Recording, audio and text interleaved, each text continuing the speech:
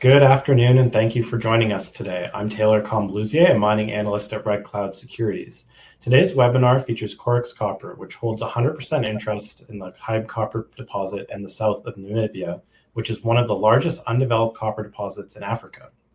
The PEA shows that at $3 per pound copper, it generates an after-tax NPV of $950 million and an after-tax IRR of 30%. At $4 per pound copper, that generates an after-tax NPV of $1.65 billion and an after-tax IRR of 42%. The company is focused on developing Hybe and is conducting a drill campaign to further delineate the higher grade zone of the deposit, as well as various metallurgical studies. The company also has an option to acquire an 80% interest in 3 exploration licenses in the heart of the Zambian copper belt. Today, I have with me on the webinar Pierre Léveillé, who's the President and Chief Executive Officer at Koryx Copper. Great to have you with us, Pierre. Thank you. I'm pleased to be there with you. So the format of today's webinar will be comprised of 2 parts. In the first, Pierre will provide an introduction if you're new to the story and an update on Koryx Copper, as well as give a look at the work that's being conducted right now, as well as what you have to look forward to through 2024. In the second part of the webinar, we'll take your questions live, so please send them in using the chat and we'll get to as many as we can. You can type them into the chat box at any time throughout the presentation. So to start, we'll handle the disclosures and then dive into the presentation. So for Koryx Copper, there may be some forward-looking statements on this call. I would direct listeners to the cautionary note on page 2 of the Koryx corporate presentation located on the company's website. For Red Cloud Securities, Inc., I would highlight that this webinar is for information purposes only and should not be considered a solicitation to purchase or sell securities or a recommendation to buy or sell securities. And we note that this call does not take into account the particular situation or needs of individual investors. Participants should rely on their own investigations and seek their own professional advice before investment. Please see our most recent research located on our website for Koryx Copper specific disclosures. So with that out of the way, I'll turn it over to Pierre to tell you about the story. Thank you, Taylor. Good afternoon, everyone. Koryx Copper, as been mentioned, we have licenses in the Hybe copper project in the south of Namibia, and the 3 licenses right in the heart of the copper belt in Zambia, which is one of the most prolific copper belt in the world. Hybe is a well-advanced project. We have a PA done. We have a quite large resource already delineated at 850 million tons of ore at an average of 0.31% copper. 0.31% copper in the indicated section. And in Zambia, it's more greenfield. We are starting from scratch, and we have recently completed some soil sampling and geophysical survey. I'll give you a little bit more during the presentation. Now, why invest in Koryx Copper? First of all, this copper is probably the most important. One of the most important metal to follow in the next 10, 20, even 30 years. We're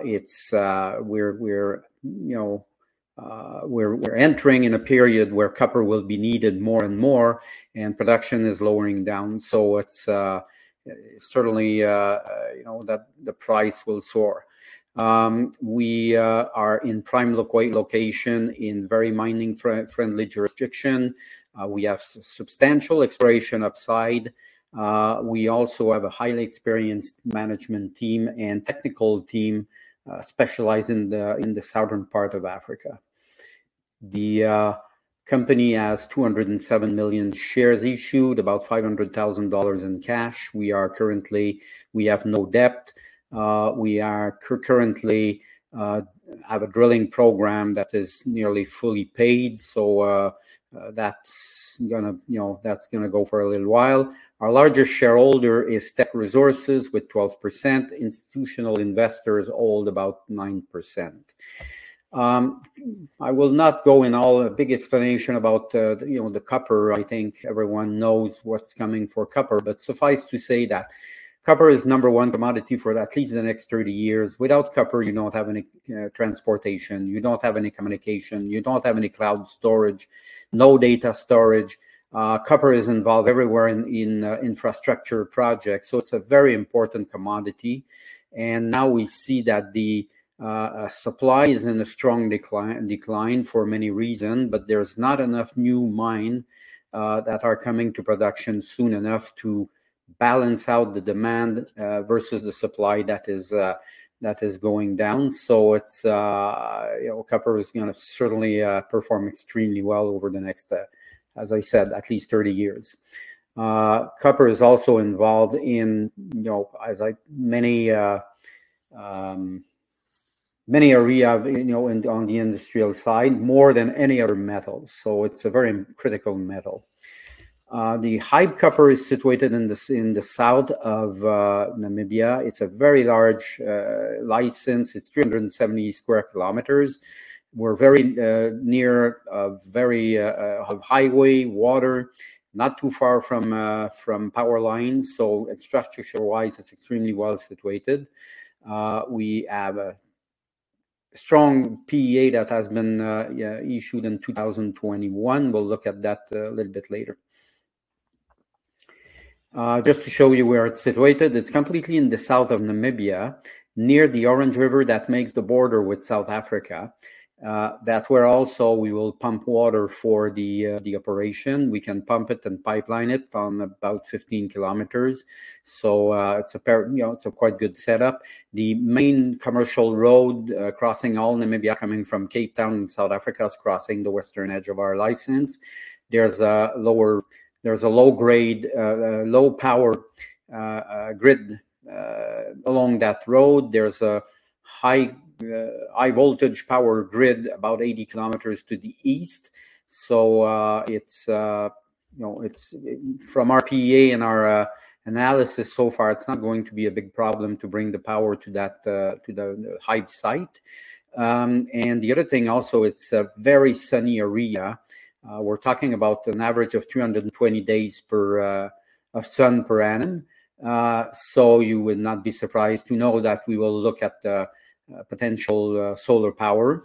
From what we looked so far, we think it could be an hybrid system where you have a part from the solar system and a part from the grid. The deposit exists, is known since many years. It has the first systematic exploration program have been carried out by Rio Tinto early in the 1970s. They've drilled 45,000 meters. They've done modeling, quite a lot of soil sampling, surveying, mapping. We have all that in our data room. And it went up to other companies in the mid-90s. Have done, Minproc of Australia has done a feasibility study.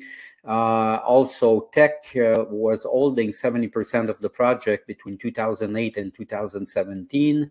And they've done also another 14,000 meters of drilling plus geophysical survey sampling, some metallurgical test work. So we have a very important database about that project. It's considered as a porphyry, typical to what we see mainly in the Andes in Chile and Peru. In general, these deposits, the grades are not controlled by structures. And the way that most of the companies like to develop that is to drill vertical hole, wide space by 150 meters to mainly chase tonnage, and they look for bulk mining. So they don't bother too much about the grade until they arrive to feasibility study, when they want to start really organizing the resource management. And that's what has happened on that project. And the resource is estimated from surface to down to 350 meters. The indicated is surface to 220 meters. But as you can see on that little cross section, you can see that most of the drilling is done vertical. When we took over the project in May 2017, we walked the project, and our VP Exploration has started looking at many structure you were seeing at surface. It was very easy to see shears, faults, quartz vein, and we realized that they have never been identified or mapped anywhere. So we decided to map these structures, and that this is what gives on that sketch here, this map of the footprint of the center of the deposit, what you can see, all these black lines are these structures that we have identified. And when we plotted the drilling result on top of it, the assay result on top of that map, we realized that everywhere there's a structure, there's higher grade. So we thought at that moment that, you know, definitely there was, you know, certainly the grade, most probably the grade was controlled by these structures. And it may be that the grade has been underestimated by the type of drilling they were doing. One of the important, another important matter is that most of these structures are vertical or subvertical. So when you drill vertical hole, very wide space, for sure they have missed quite a lot of that material. So we decided to test the concept in drilling incline holes across these structures, and immediately we have started seeing, you know, some results like 0.47% copper equivalent over 150 meters, including 30 meters at 0.81%. It was like this nearly every hole, up to between 0.40% up to 2.35% copper equivalent. And on extension, that goes up to 200 meters. So very wide extension and a grade always way over the average. The average is 0.31% copper, and we're not in that territory anymore. So that has definitely showed that we were on the right track to increase the grade, and that the grade was underestimated by previous drilling programs. The other thing that we have seen also is that on that sketch, you see the footprint of the center of the deposit. You can see that the area, when Minproc did a feasibility study in the 1990s, they have organized, let's say, these 4 pits in the center of the deposit, and they were even accepted as such by Teck Resources. But when we drilled these incline holes, and sometime between the pits, we realized that in some areas there's more high-grade material between the pits than in the pit. So we're doing a drilling program at the moment of 5,000 meters that will be completed at the end of March, early April. So we will have results going out up to mid or end of April. And then after that, the MSA group of South Africa will do a new 43-101 resource estimation. And that model that we see there will certainly evolve in another direction. So 2 things are coming on that drilling program is that we will have a resource estimation and we will have new modeling, which is quite important.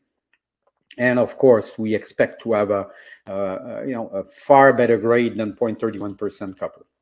The other point also that was important for us is that being a low-grade project, the idea was to look to find a technology that can extract them, enable to extract the metal at low capex and low opex. And in all the database we found some reports done in the 90s, one by the Witwatersrand University of South Africa, and 2 done by Mintech of South Africa, which is a renowned hydrometallurgist consulting firm. And they have tested bio-assisted heap leaching. What is it? What it is it's a simple sulfuric acid heap leaching in which you add bacteria, and that strain of bacteria will force the oxidation of the sulfide, because mainly that project is mainly sulfide, primary sulfide, will force the oxidation, and then it speed up the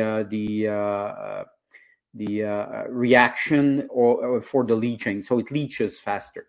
So it's just a simple method to speed up the leaching time, and it's not a new technology. It's used mostly by majors in combination with other technology in the Andes in Chile and Peru. Codelco used that on all of their projects. We started looking at that, and we realized that to have a successful operation with bioleaching, there's a certain number of parameters that are important. You need to have heat in the environment, because you need you need heat, you need warm, in the stack where you pile the gravel, you need to have a certain temperature to make the activity of the bacteria optimal. We have one of the hottest places on the planet. It goes up to 50 degrees that day in some period of the year. So it's on that side, it was not a question. The other thing you need also is to have over 3% pyrite in the system, in the ore, because pyrite is when it's leaching, it self-generate energy, so it self-generate heat. And also, it's converted into sulfuric acid, so it reduces the need of sulfuric acid from outside sources. You need to have a simple mineralogy because deleterious material can create big problems. There's no deleterious material in the ore. It's 98.5% chalcopyrite, 1% bornite, and there's no deleterious elements such as borium, arsenic. So we were ticking all the boxes. You don't need to be at too high altitude to have a better content in oxygen. It's our case. So we decided then to test our own sample, and we tested 1 million ton, which is a pretty decent size to make a first test to see if it works.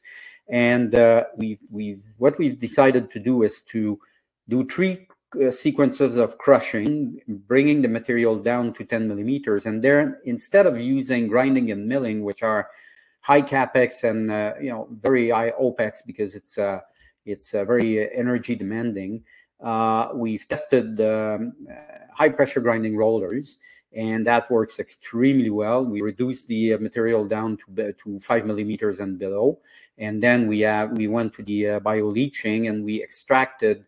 We had very, very good recoveries. Again, 95, 96% over 140 days. So that's very, very good recoveries. Now, we have decided after we have based on these results and the resource estimation we were having, we have completed the PEA that has been published in February 2021.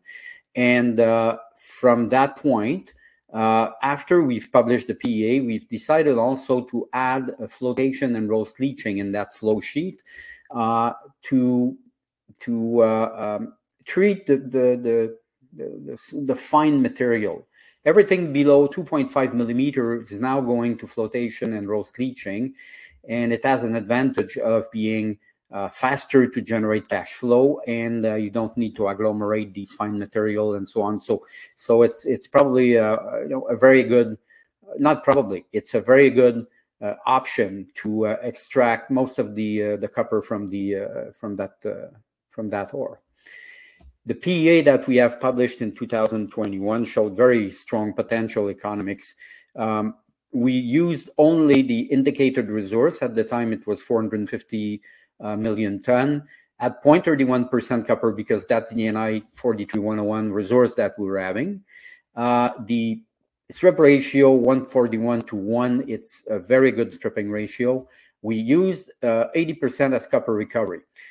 You will tell me that it's smaller than the 95% that we were having with the test. That's true, but when you do column testing, it's not exactly the same than when you do it on stack on site. So we know that in the real world, in a large commercial operation, we will, the rule of thumb is that we will lose about 5 to 7%. So we have decided to be more conservative and bring it down to 80%. And the cash cost for the operation was $1.34 per pound of copper, and the capex $341 million US. On the left-hand side, you will see that the results of that PEA, the economics are extremely good. It's copper price at, let's say we will take $3.50 per pound of copper. We're above that number since at least 2 years now. So the after-tax NPV is $1.3 billion US, and the IRR after tax 36%. It's very, very good numbers. Now, since 2021, there was inflation. We have also decided to add flotation and roast leaching for a part of the treatment. All of this will certainly change the economics. Our estimation now is that we will have a capex at around $500 to $550 million. So technically, we would think that it would reduce the economics. But on the other side, we will have a higher grade. So it may, at the end of the day, be possible that we will keep around we think we will be around the same economics. So higher capex, but higher grade. So it's going to stay as a very very interesting project on the economic side. It's not often that you will see a project of that magnitude in a small junior company like Koryx. So it's an opportunity to participate in a very strong potential added value that to come in the next months and the next year. We also have these 3 licenses in Zambia. We're right in the middle of the copper belt. We have 752 square kilometers, which is a very large land holding in that part of the world. It's Zambia is a very important mining country. There's 14 very large mines, copper mine there operating. There's a substantial exploration upside still in the area. All the majors are there: Barrick, First Quantum, Rio Tinto, Glencore, Vedanta. So it's a very important mining country. Now, you can see that we're right in the middle of the copper belt. The project that is the most important one for us at the moment is Luanshya West.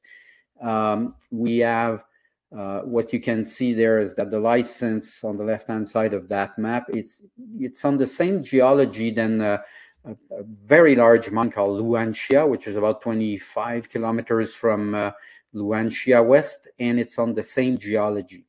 We have done some soil sampling last year, a little bit over 2,000 samples, and we have discovered on Luanshya West 10 major copper anomalies and 13 major copper anomalies. That's the anomalies that we have delineated over the project, and in general, the 4 highest copper assays are from 506 ppm to 634 ppm copper. It's very high grade when you look at let's say the background noise of Zambia. In general, you will find 150 ppm to 450 ppm. So when your peak values are higher, you're in good territories. That's the same for cobalt. The average in general in the country is 50 ppm, and we're right about that. I think it's 49 ppm our average. So we're right there. So the first work that we have done is pointing in the right direction, maybe for a discovery.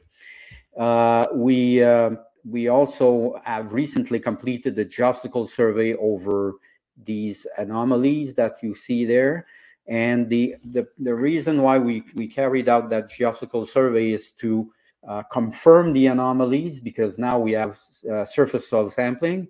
Now we want to see if we confirm that at depth, and we need to know also the depth of these anomalies, because we will now put together drilling targets.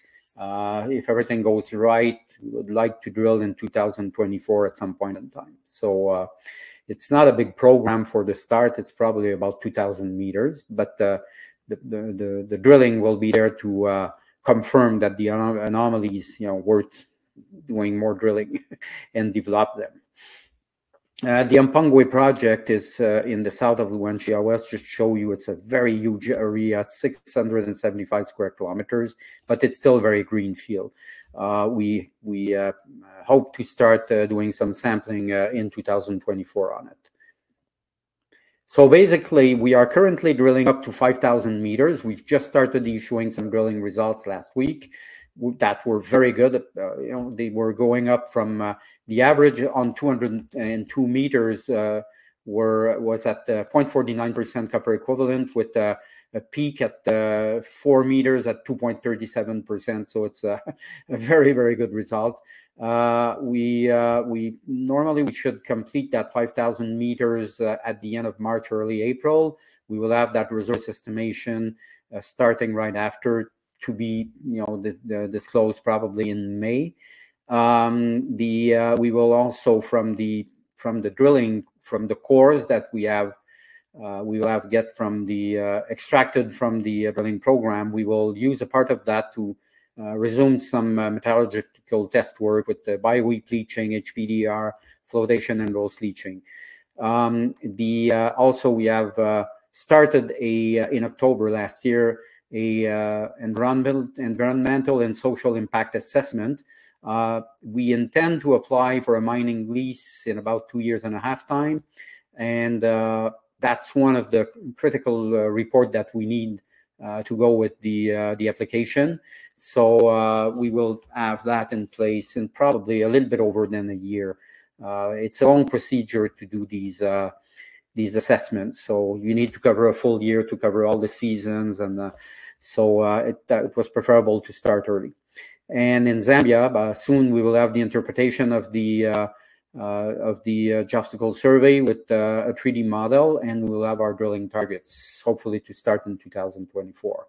So that's the story of Koryx Copper.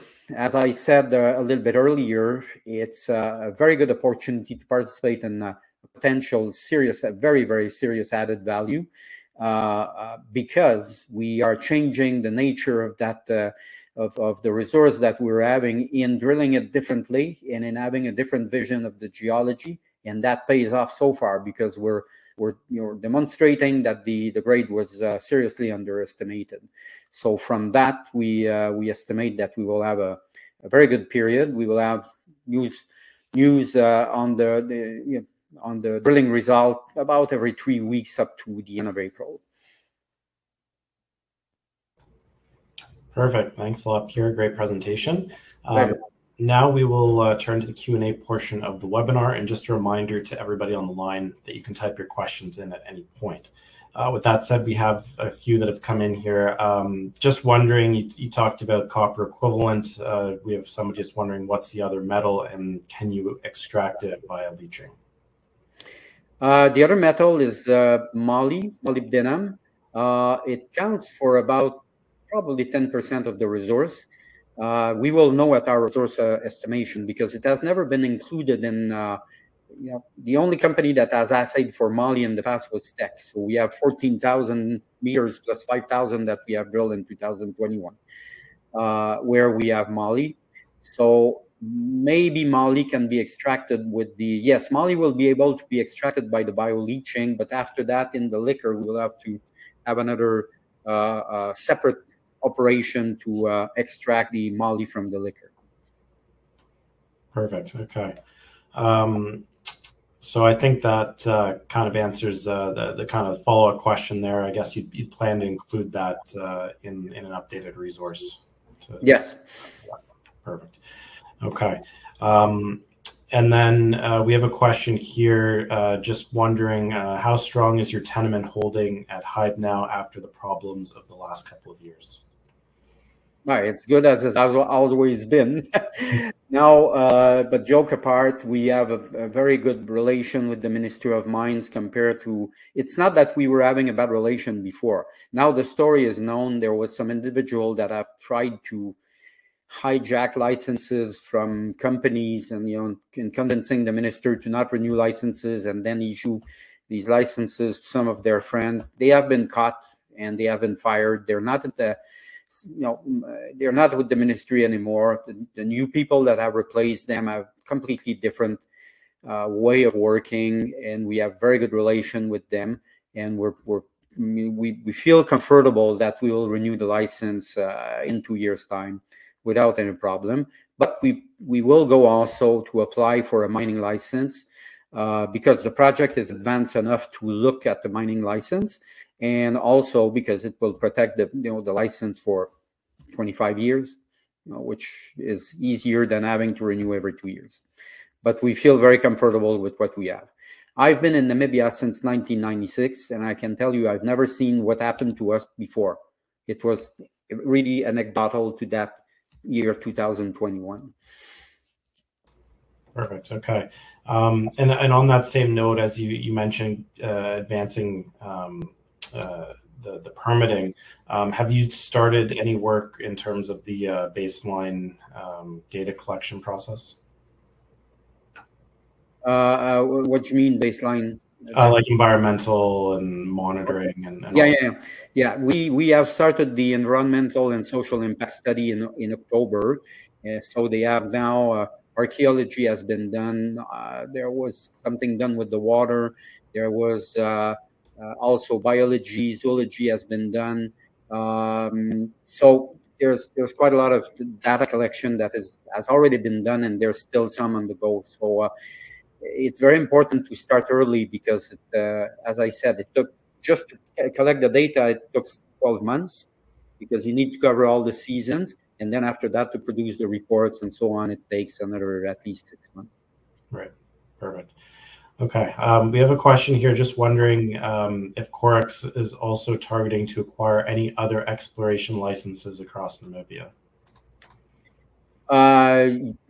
We're open. We're always looking. We never know. There's at the moment we don't have anything in front of us where it attracts our interest enough. But if something points and we have a very good, an interesting license for us in the way that we look at the, exploring and developing project. So of course, we're very open. Great. Okay. And then I guess on Pierre, are you looking for partners prior to production? Eventually, yes. We have already started, talking to private equity funds. We've talked to some majors. There's some interest. It's always long with these groups, but keep in mind one thing. That's a project that will have a capex of at least $500 million US, and our market cap at the moment is about 12 million. Even if we go to a market cap of 100 million, which is quite possible because we have a PEA that dictates that we can have a value as high as that, even there, we will still need a partner to fund and get started on the project. So at some point in time, don't be surprised that we arrive with, as I said, a private equity fund or a major mining company.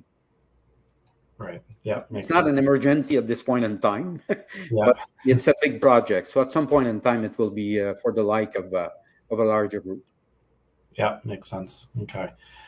Okay. I'm just flipping through the questions here. I think we've touched on most of them here. So maybe I'll just give you kind of a minute to give the final pitch or top 3 reasons to invest in Koryx, and let any viewers submit final questions.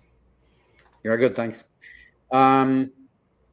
Investing at Koryx, the main reason to do that, first, we have a long experience with Namibia and Zambia. We have a team highly experienced in technically and financially speaking in that part of the world. So even if we had that problem with Namibia, we're confident we can resolve these problems, and we resolved it. And Namibia has shown that the rule of law prevails in their country. So we're very comfortable. So we're a very strong team. We're in a very good country. Same for Zambia. And on top of that, we're on our way to change the face of the Hyde Copper project with a substantial increase in grade. The vision that we had to explore it has made a huge difference, and that means a lot of added value coming from now on.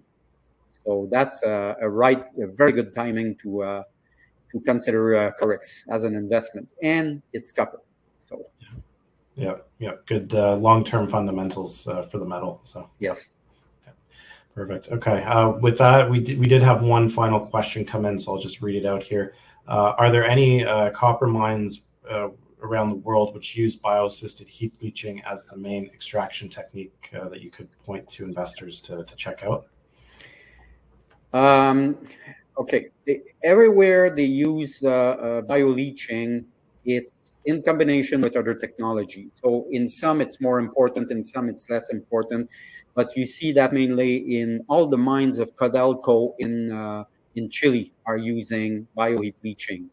You can see also that Tech Resources was using that in Quebrada Blanca in Chile, but now because they're deeper, they're in the primary sulfide, very deep horizon, they have changed their extraction technology. You also see Boliden, that has a mine in Sweden that mines strictly on bioleaching since many years. It's since the 1970s on a project that has a grade of 0.23% in average. So it's that's also one very important that you can look at. There's a private company at the moment that is called Jetty Resources. There's not a lot of information on them, but at least you can find their website and see a little bit what they're doing. They're very they're strongly supported by BHP and Freeport-McMoRan, and they're testing a bioleaching technology on two projects, one of BHP and the other one of Freeport in the United States. I don't remember the name of the project, but if you look at Jetty Resources, find their website, you will see, and you can find a little bit of information about bioleaching technology. Perfect. Okay. So I don't see any other questions that have come in, so I think we'll wrap it up and leave it there. So I would like to thank Pierre from Koryx Copper for taking the time to host the webinar today with Red Cloud Securities, and thank you to everybody on the line for tuning in with us. Thank you, Taylor. Thank you all to attend. Have a nice day.